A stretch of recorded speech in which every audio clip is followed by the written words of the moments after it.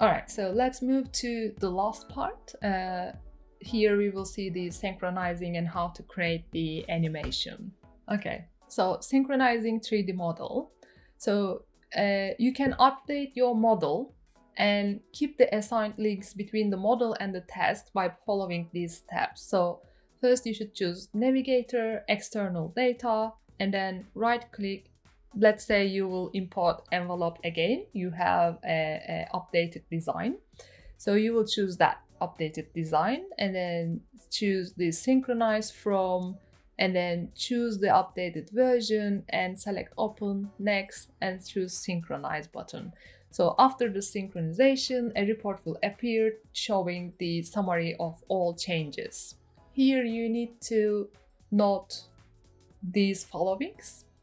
So all the objects imported to Synchro before should be exported to the CAD system again. So any objects that are deleted in the CAD file will be deleted in the Synchro after the synchronization.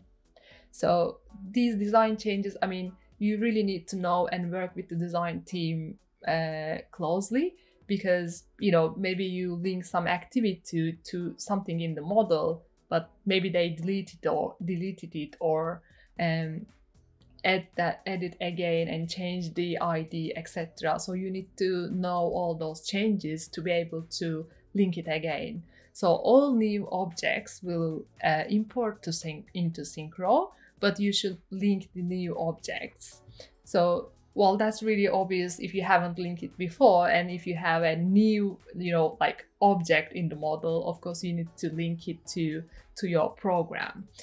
And all updated 3D model data should have the same and global unique ID number to be recognized by Synchro. And this is created automatically by CAD.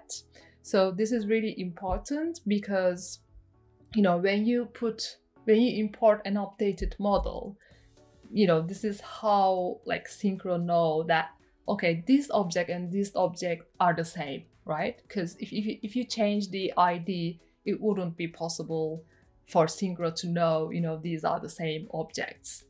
So you can change the exported file name. It's not going to affect any synchronization. So the imported one is the IDs.